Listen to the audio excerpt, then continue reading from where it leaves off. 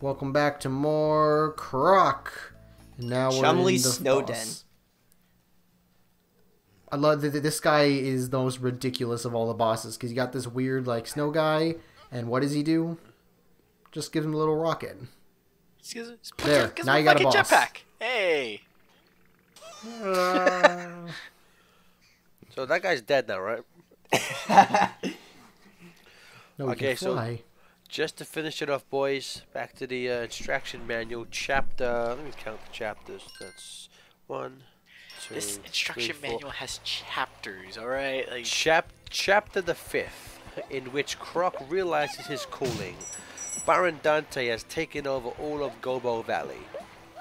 He uses magical powers throughout the land, turning good creatures to evil.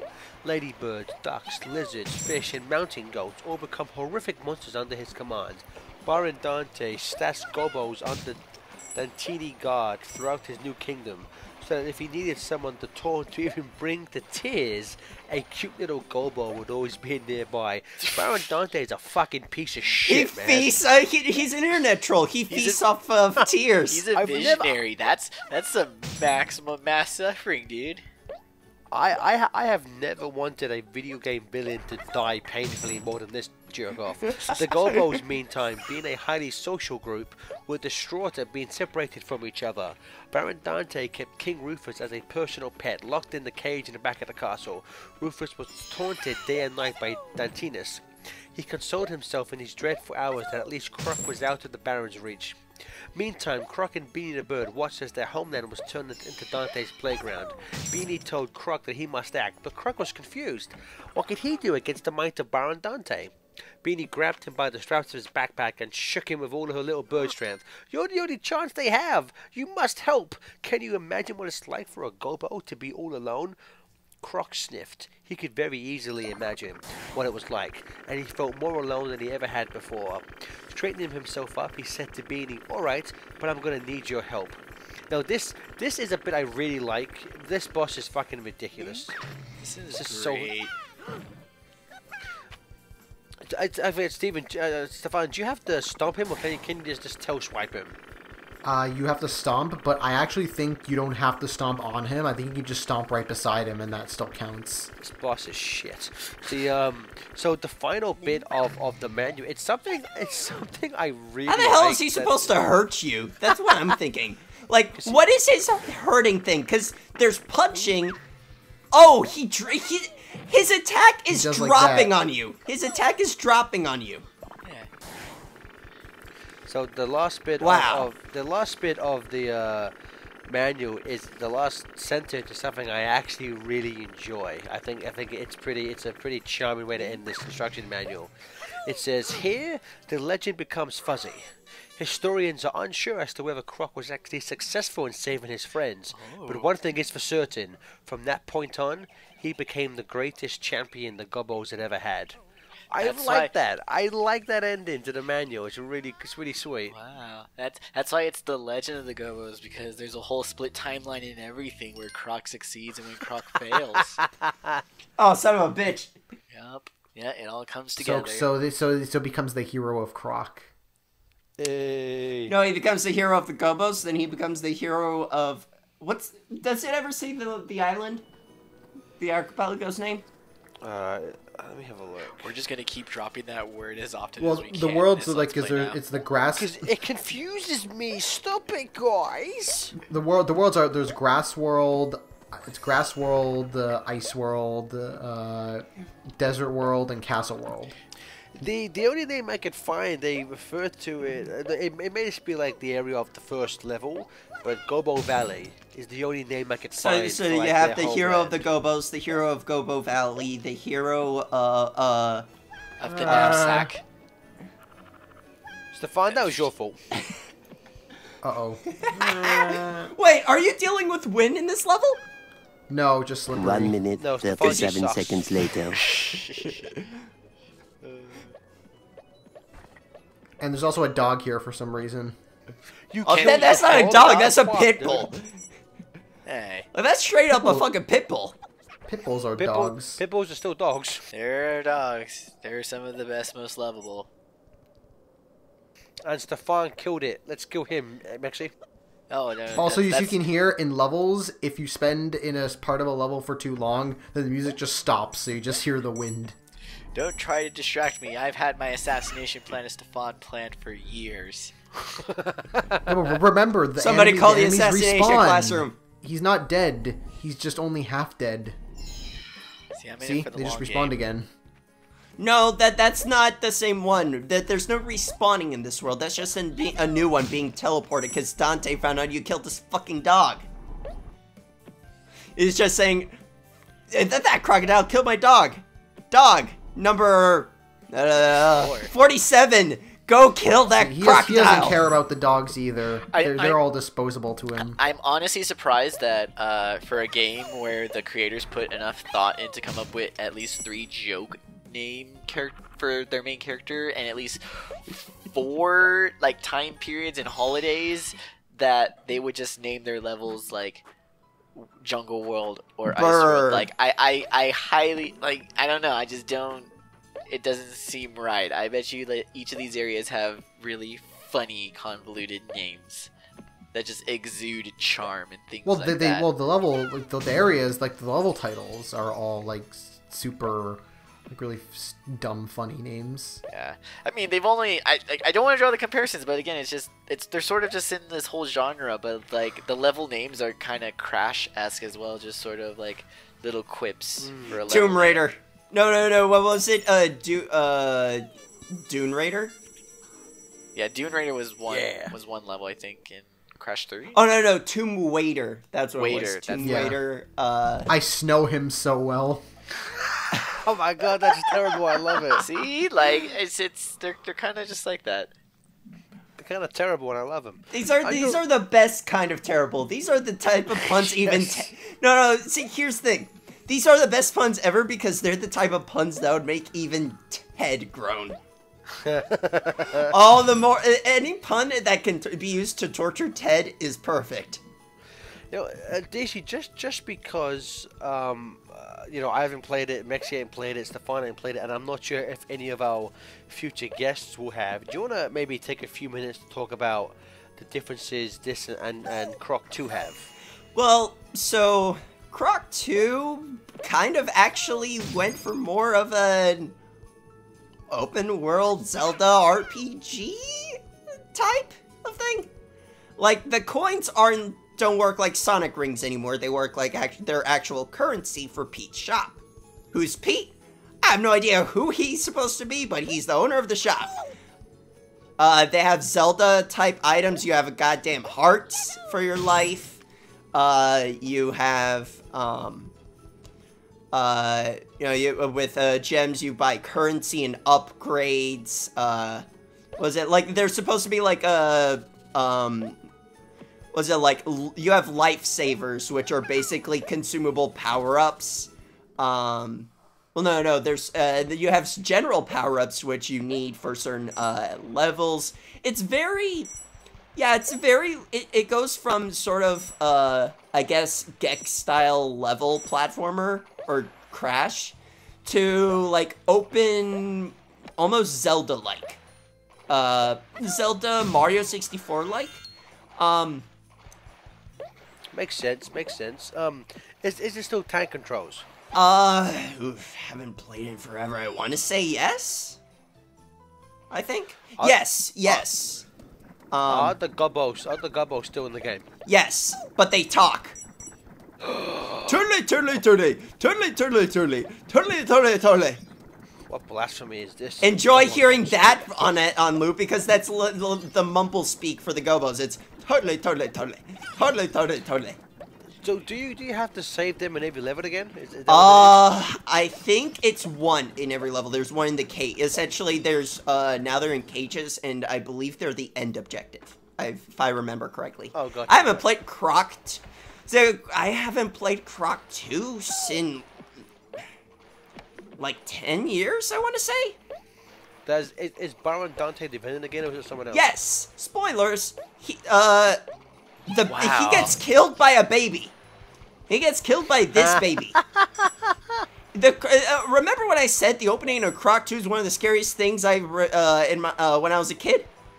Yeah. The opening is a Gobbos scientist or a tinkerer closing up his garage, right?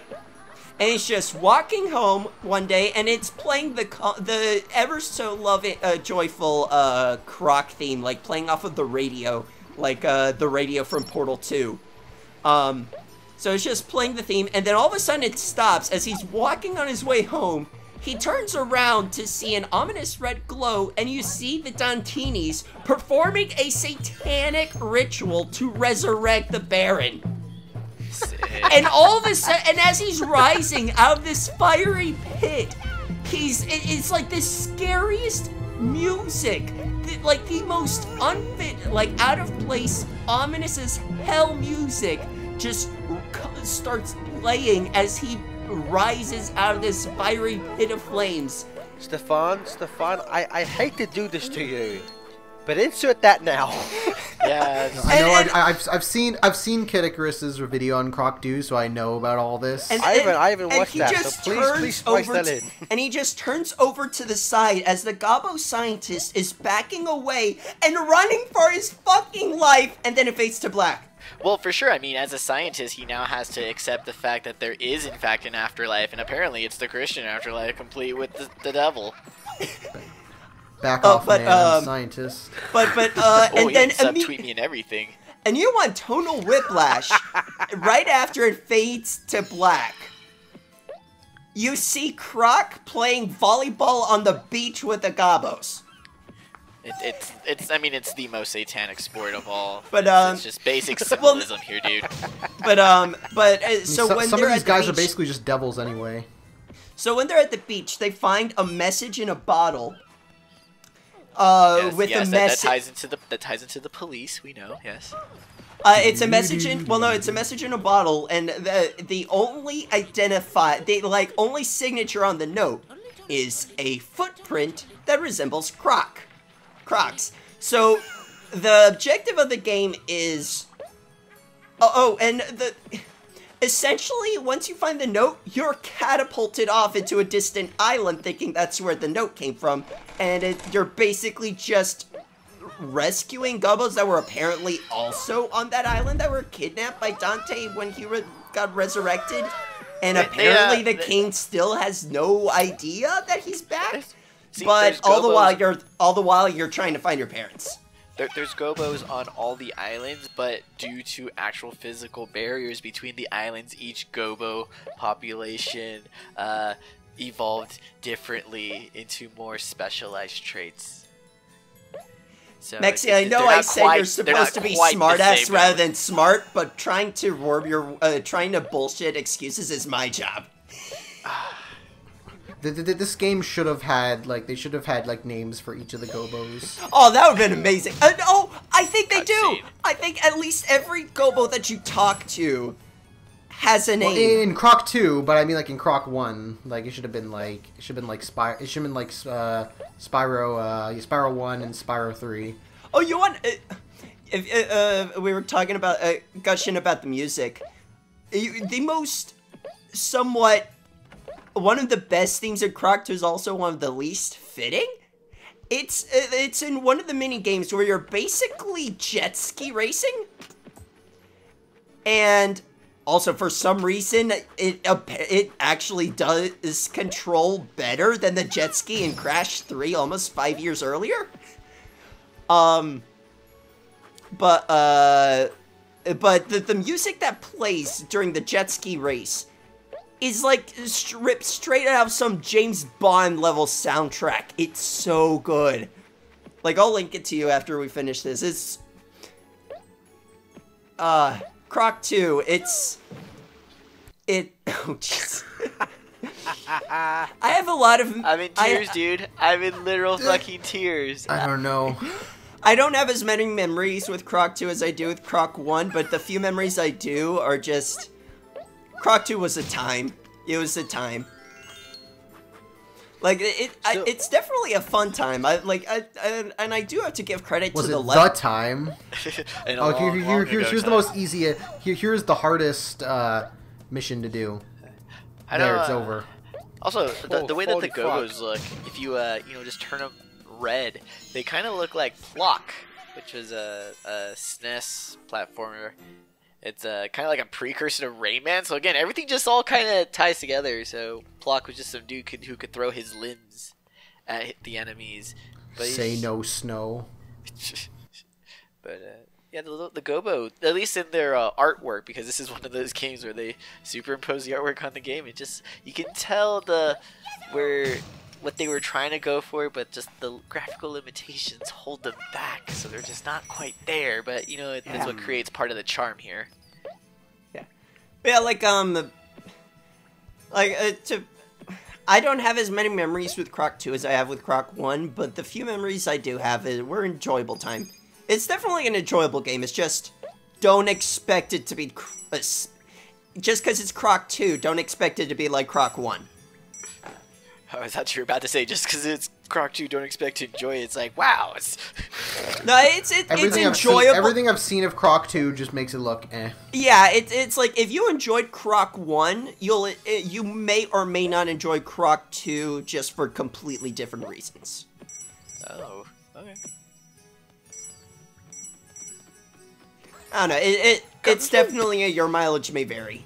I enjoyed it. I enjoyed it fair enough, but then again, I enjoy more the adventure style, sort of like Mario 64, Zelda type, rather than like straight linear levels. But then again, you enjoy FTCR, so your taste clearly means nothing. Do I enjoy FTCR, or do I enjoy the folks of FTCR? Same thing. Does it really matter? You know what, Stefan? Yes, there is a difference. That walking in a straight line to get all of those gems was like the most difficult thing that it seemed for you to do in this game. Like, walking in a straight line should not be difficult in a platformer. Like, tank controls. It still cracks me up just how limiting they appear to be, really. What, the tank controls? Yeah, just so funny of not being able to walk in that straight line. Yeah. I think a good comparison I have is that I think gameplay wise, I would say something like Gex 2 is probably better than Croc, but in terms of like aesthetically and just kind of charm and enjoyment, I'd probably say Croc is superior to Gex. And actually, now that I think about it, honestly, I would say the tank controls actually helped Croc 2 in terms of level design a bit more, because I feel the adventure aspect of it allowed for more broad and less punching level design. Oh hey, it's my favorite part. It's Croc doesn't know how to jump on a platform. What the hell? Is the fun? Is it Croc doesn't know, or the person controlling Croc can't do it very well? It could be both. See, what he doesn't realize that this is the next episode of My Favorite Stefan Can't Get on the Platform. We're on episode like 83. It's all about pointing and being like, you gotta go on the side. You know what? At least Croc can pull himself up. Like there are a lot of that was bullshit. That wasn't my fault. There are a lot of mascot platformers that don't know how to pull themselves up. Billy Hatcher. Hey, don't Banjo knock in on the the first egg. Banjo. You respect that egg. Alright, this is a good. No. This is a Look, good man, I morning. hated trying to jump on fucking ledges and This is buildings. a good saying, morning that fucking Discord call. Have you know? Bex, Billy Hatcher's not a good game. I said it. It is not. I'm not. I'm so hurt. I'm gonna go cry. It's okay to admit that Sonic Team doesn't make good games. It's okay, we do it all the time. Oh, I do it all the fucking time. I know, right? Have Sonic Team ever made a good game? Trick question. The answer is no. Samba de Amigo. Knights. The best game they made, and Knights I'm was still good. waiting for the next one. Like, I'll buy whatever fucking Maraca peripheral you want me to make. Like, fuck, the Switch controllers literally have, like, motion control. Just do it, Sega, you fucking cowards. Make a new Samba de Amigo. I'm curious. Why does the Wiimotes control worse than the actual Dreamcast? Like the Wiimotes for Samba de Amigo on Wii Dreamcast control worse maracas? than the Dreamcast ones. Because the Oh, wow, Dreamcast that maracas really? were the pinnacle of peripheral technology that has been lost to us to the sands of time. No. I'm curious. The pinnacle was the keyboard. Oh no! What was It was the, clearly the keyboard. Oh, you want the GameCube keyboard that was controller. only ever used for PSO2? And House of the Dead Typing of the Dead. Typing in the Dead was a Dreamcast game? Yeah. Huh. But not typing out the dead. No, so overkill. I'm curious, what exactly was the first game where Sonic Team was officially Sonic Team? Sonic. Sonic 1. Oh, really? I thought they were formed afterwards. Like, I thought like it was like Sonic 1 was a Sega game, and then they the team that made it kind of made their own team because afterwards. if you look at if I'm remembering correctly, if you boot up Sonic 1, it'll say Sonic Team Presents. Yeah, that's right. Okay. Then never mind. Nice damage boost, dude. Oh, I think this one's also an easy one that I think I get hit in anyway. God damn it, Stefan. Because I'm trying to look. I think that because I keep thinking that there's going to be something in the pipes, but then there turns out not to be. Always because jelly. It's just got the It's always no, fucking not always. jelly. No, sometimes there's something in it. Yeah, jelly. Yeah, because there was one secret in the first level, so you can't. And there's like, That's how they get you. That's always how they get you. Wow. and I think there's like at least 3 more times in the game where you have to go inside of a pipe. I just love the noise he makes, man. Are you able to kill those guys? Maybe, but I've never been able to. We ain't gonna risk it. We ain't gonna risk Pretty it. sure you can tail swipe them. Hi, yippee! What's it? And that's Oh. that's all she wrote. That's This the little, end this of little that alligator is chapter. pretty, or crocodile, whatever. Is pretty happy considering that his entire adoptive species kidnapped. Like, I wouldn't be fucking- that you would happy have if everyone I know and love got kidnapped and imprisoned in cages. Maxie, Croc would have only ate them all once he became a teenager anyway, so who cares? He's happy because this is just a game about him gathering lunch. I mean, we don't see where they go. They go back They go in his home. belly. Do they? Dun dun dun. So at this point, thank you so much for joining us, DC. No problem. And we'll be having another Patreon guest in the next 4 parts. So look forward to that whenever this is being uploaded, because we don't know. And depending on when this gets uploaded, you either may next see me or have already seen me in the next Patron podcast. Hey, Adrian, sorry, DC buddy, do you want to? I know I should have done this in part 1, but let people know where they can find you if they've enjoyed you in the LP and they want to see you more. Do you want to plug any type of stuff you have? Sure. You can follow me on twitch.tv/DC Dungeon Master. I'm a game designer that plays games and sometimes has informative commentary when I play my games. And I also do the regular podcast with my buddy Fonz with the Dungeon Crawl podcast. And I upload videos once every 3 centuries on my YouTube channel, DC Dungeon Master. Yeah, teach us how to get ours that fast. Yeah, man, Jesus Christ, teach us, senpai. But yeah, so catch me on YouTube, Twitch, Twitter, all under DC Dungeon Master. And yeah, look forward to talking with everyone again next time. Awesome. Well, thank you so much, bud, and we'll see everyone on part 5.